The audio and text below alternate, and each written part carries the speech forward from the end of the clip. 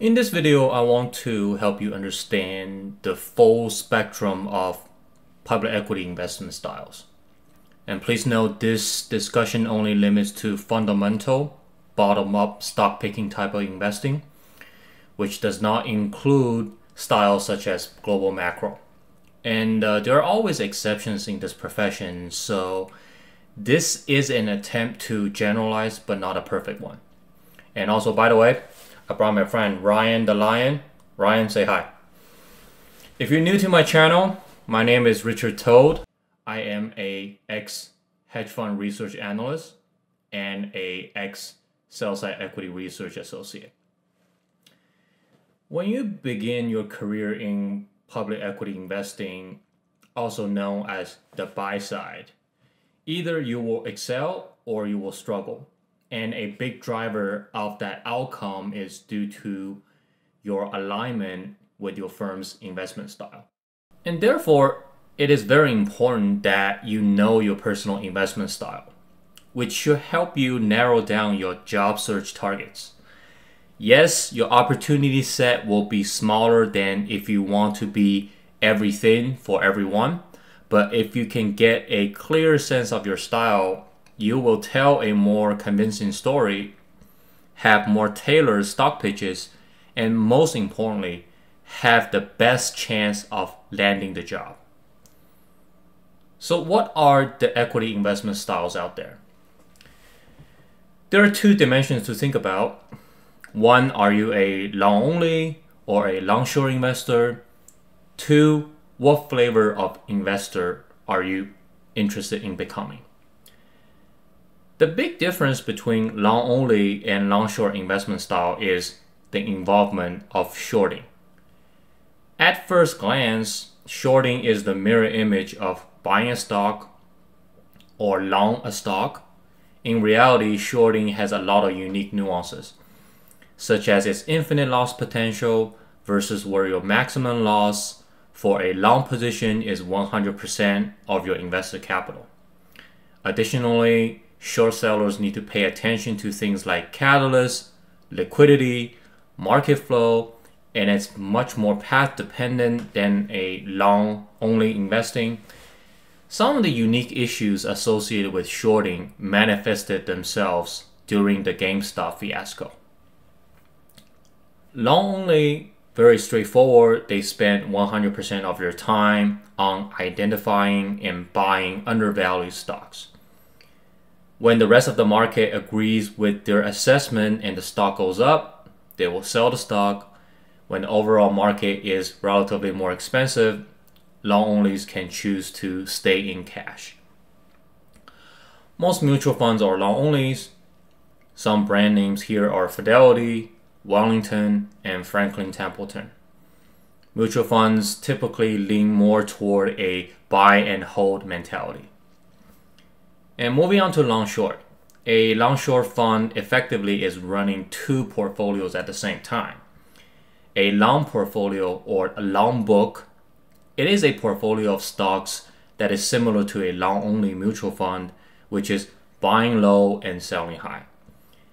There's also a short book where the fund is borrowing stocks and selling them for cash first, and then buying the stock back at a lower price, known as closing the short, to generate a profit. Majority of the hedge funds out there are long short funds, and comparing to mutual funds, hedge funds lean more toward opportunistic trading mentality. Within the hedge fund land, there are two main types: single manager and multi-manager. A single manager hedge fund is one where final buy and sell decision is decided usually by a sole portfolio manager. A multi-manager hedge fund is a platform that hosts many portfolio managers who are running their autonomous strategy. To better understand long-short investing, you should be familiar with some terminologies. Let's use a single manager hedge fund as an example. In this example, Toad Capital manages $500 million. It has $300 million or 60% long positions and $200 million or 40% short positions. The gross exposure sums a fund's long and short positions in dollar or percentage terms. In this case, the gross exposure is $300 million of long exposure plus $200 million of short exposure, which in total is $500 million. And then the fund has a 100% gross exposure. You must be wondering, what is the point of knowing a fund has 100% gross exposure or have dollar gross exposure equal to its asset under management? That is because some hedge funds employ leverage, so a fund can borrow money to have more than 100% gross exposure. The other concept is net exposure, which is the difference between a fund's long exposure and short exposure. A long-short portfolio manager has the responsibility and flexibility to adjust net exposure based on what her view of the forward market condition. If she is more bearish about the market outlook, she can reduce the net exposure. In this example, the fund has a $100 million net exposure or 20% net exposure. The introduction of net exposure is a good segue into a special type of long-short hedge fund called market neutral, which a lot of you know are called multi-manager or pod shops. The most famous ones are Citadel, Millennium, and Point72. By definition, market neutral means zero net exposure, and a market neutral portfolio's price movement should have no correlation with the daily broad market movements. As a result, a market neutral fund depends 100% on company-specific events to generate returns. And one of those company-specific events being quarterly earning outcomes exceeding or missing expectations. Why are multi-manager hedge funds also called pod shops? That's because these firms provide a platform for many portfolio managers to run their portfolio autonomously. And each portfolio run by each portfolio manager is called a pod. While the autonomy is great and pod shops provide the quickest path for someone to manage money, another key feature of pod shop is risk limits. When a portfolio manager joins a multi-manager platform, they contractually agree that their portfolio value will not decline more than certain percentage over a defined period. If they breach risk limits, the portfolio manager and her junior analysts are dismissed from the firm. It is not personal, it's just contractual. Why does a pod shop impose risk limits? The reason is these funds employ heavy leverage. Each portfolio manager is allocated capital that is already levered. So if the portfolio manager loses 5% on the portfolio, it is actually 20% loss to the multi-manager platform, assuming it is 4 times levered. In such model, risk control is paramount. So in a multi-manager model, the entire pod team needs to constantly worry about every single stock movement, regardless of whether it's driven by the business fundamental or other technical or macro drivers. Finally, another feature of a long-short fund that you should be aware of is that the short book positions are turning over much more quickly than the long book. So the junior research analysts at a long-short fund tend to spend relatively much more time on researching short ideas because a fund can have the same multi-year time horizon on its long book just like a mutual fund, but must have more a catalyst-driven short book that has more positions than the long book because you don't want to size your short positions very big to avoid any big blow up like what we saw during the GameStop fiasco. Of course, hedge funds also pay way more attention on incremental data points and quarterly results, even for the long positions versus a mutual fund. With the long only and long short discussion out of the way, let's discuss the other dimension, which is investment style. Conceptually, when you buy a stock, you get paid in three ways: dividend stock buyback, which are a return of capital; earnings growth, which is more fundamental; and valuation multiple expansion, which is more of a sentiment liquidity situation. Every fund claims that they invest just a little bit differently from the other funds out there, because an investment fund as a business needs to differentiate. In my opinion, most stock picking funds fall into one of the genres. This style generally focuses on buying 50-cent dollars.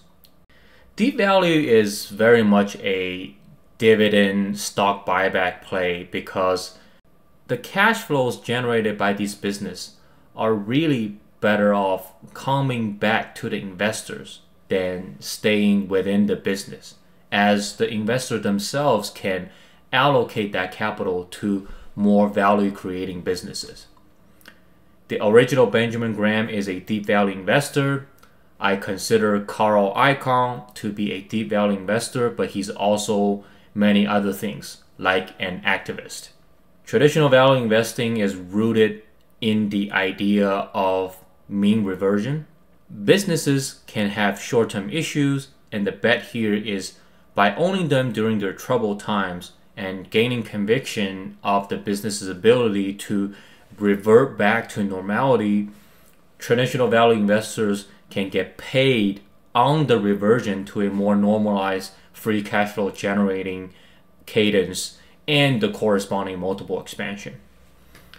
Some of the legendary traditional value investors include Leon Cooperman of Omega Advisors and Seth Klarman of Baupost. Two subgenres of value investing that deserve their own sections.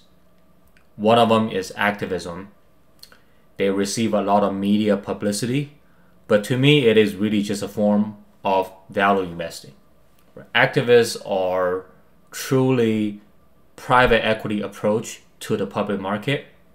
They conduct deep diligence and put out very detailed presentation during an activist campaign. And most of them invest very concentrated. If you think about Pershing Square Capital, when Bill Ackman was still an activist, they don't own more than 10 stock positions at a time. And that is why these funds tend to favor hiring candidates with elite private equity experiences. Activists take large stakes in public companies to become a top shareholder to try to influence strategic decision of that company because they disagree with the company's capital allocation, management quality, or want to agitate for value creation through events such as a spin-off or an asset sale. Activists can get paid across all three dimensions. I'm sure you know an activist or two, but Daniel Loeb of Third Point and Paul Singer of Elliott Management come to my mind. The discussion of event as a way to catalyze value is a great lead-in into the next subgenre that is called special situation. Special situation, another name for this style, is event-driven. It is an investment style that relies on company-specific events as catalysts to drive investment return. Aside from quarterly earning beats and misses, many events can move the stock price of a company. Example includes a spin-off, asset sale, or a conglomerate where the value of each individual parts is worth more than all of them combined within one entity. The beauty of special situation investing is the return is uncorrelated with the broader stock market performance, as the focus is on company-specific events. Most hedge funds like to invest with an event, i.e. a catalyst in mind, and that is particularly true for market-neutral investors. Special situation investors focus mostly on multiple expansion. Some of the high-profile special situation investors include Davidson Kempner Capital Management and Farallon Capital Management. Now onto the growth arena. First, let's talk about GARP investing, which stands for growth at a reasonable price. GARP investors are looking to buy businesses with above market growth without overpaying. A variant style under this genre is the wide moat investing. Wide moat investors are looking for businesses with sustainable competitive advantages that can continue to grow moderately while paying a reasonable multiple for the business. Well, with a good business, you are unlikely paying an abysmally low multiple, but wide moat investors understand the quality of the business provides investor with the same margin of safety that traditional value investors find in a stock's statistical cheapness. And GARP investors mostly get paid on earnings growth without worrying about multiple expansion.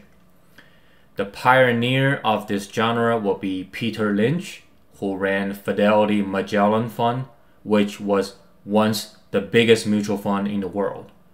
Of course, Warren Buffett and Charlie Munger are the most famous quality/wide moat investors. Finally, there is hypergrowth investing. Well, they invest in publicly traded high-growth companies. There's no confusion here. These businesses have enormous addressable market, they are disruptors, and on the right end of paradigm shift. For example, think e-commerce disrupting brick-and-mortar retail. Hypergrowth companies tend to be unprofitable at the moment because they should spend to grow as quickly as possible to establish a first mover advantage and dominate in a typically winner-take-all industry. But a sensible hypergrowth investor is nevertheless a value investor. Well, any sensible investor should be a value investor, which is focusing on buying stake in a business at a price that is lower than what the business is worth. A hyper-growth investor is focusing on paying a reasonable multiple on the business's long-term earning power when it does scale to profitability. If they're right, they will generate handsome compounded return over the investment horizon and also gets paid on the associated multiple expansion as the market agrees with the investor's assessment. Most, if not all, of the Tiger Cub hedge funds who are not macro investors fall into this genre. Some of the venture capital funds with public investing arms are called crossover funds. They naturally fall under this genre as well. Crossover funds have the benefit of extending their ownership of the private company they finance when they go public.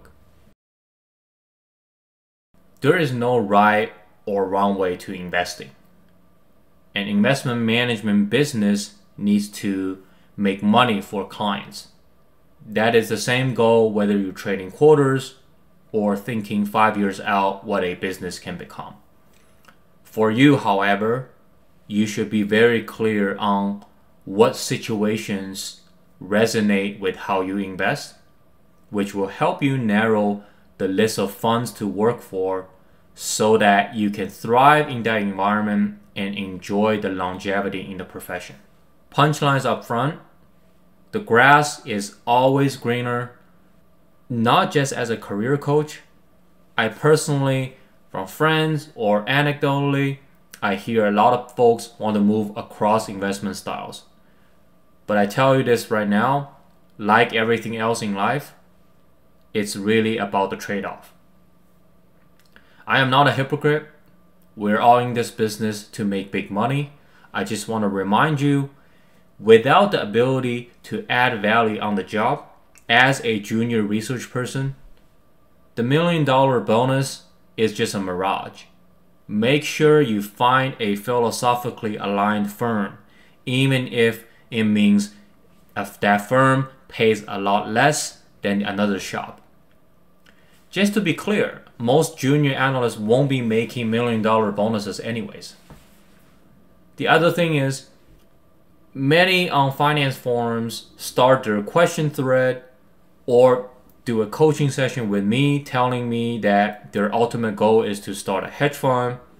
Good for you. To those types, please know what it takes to start a hedge fund, especially in 2022 and beyond. The back office cost, the legal complexity of setting up a hedge fund or any legal structure for an investment fund, how difficult it is to raise money even when you have a good track record coming from a very brand name fund. Also, have fun explaining to your investors after your first drawdown, as you for sure will have one. Again, everyone wants to go to heaven, but nobody wants to die. That's the problem here. I will try my best to list the pros and cons of each path without bringing my personal view on trading versus investing, although most of my audience know where I stand on that issue, but that is not within the scope. I just want to advise you to think really hard about what you sign up for in this profession. And I think about it in 5 dimensions: job security, work-life balance, speed to glory, which is how quickly you will become a portfolio manager, pay. Pay is on average better at a hedge fund because hedge funds are a 2 and 20 model and mutual funds charges a flat fee on the asset under management. For charging a higher fee, there comes the lifestyle trade-off because you need to add more value, not just similarly to mutual fund on the long term, you also need to pay attention to any events and quarterly results. Finally, stress.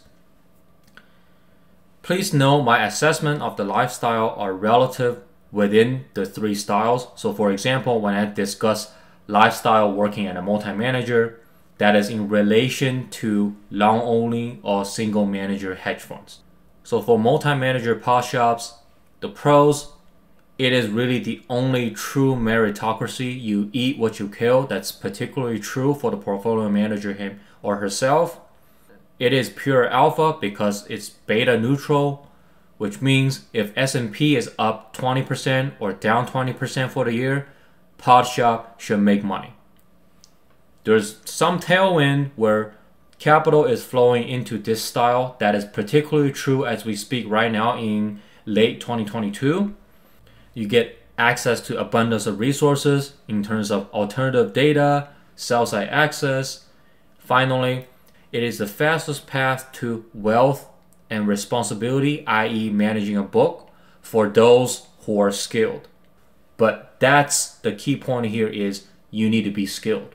Relatively, there's most number of job openings in multi-manager world. Well, there's a reason, I'll get into that, which leads into the cons. It is relatively the highest stress way of investing.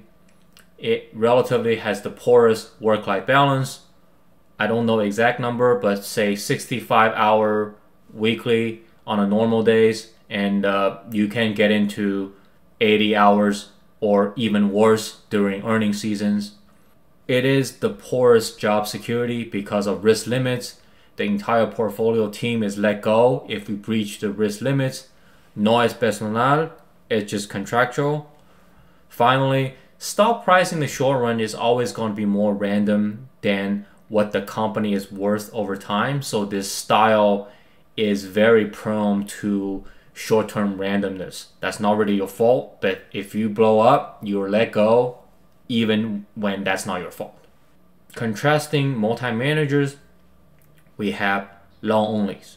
The pros, best stability, best lifestyle, very straightforward, very long-term focus on the business, and lowest relative stress. Not as much worry about quarterly earnings every incremental data point that don't matter 5 years out, things like that.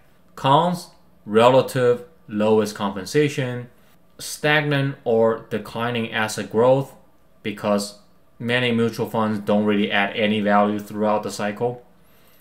And it takes the longest time to become a portfolio manager because the PMs won't leave. Well, why would they? Right? And which also drives the issue of there's so few job openings because all of the pros. And then you have the single manager hedge fund that are sandwiched between the two. And the pros are it is relatively better stability than pod shops / multi-manager at the right lineage, i.e. a Tiger Cub. Single manager hedge funds are still a great launch pad to start your own fund after you establish a strong track record for yourself at these single managers. Still very good money, and it's better bonus than long only at the same experience level.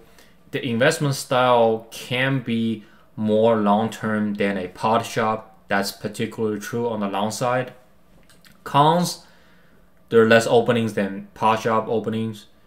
There's slim chance of you becoming a portfolio manager because by definition, a single manager shop has one portfolio manager, which is usually the founder.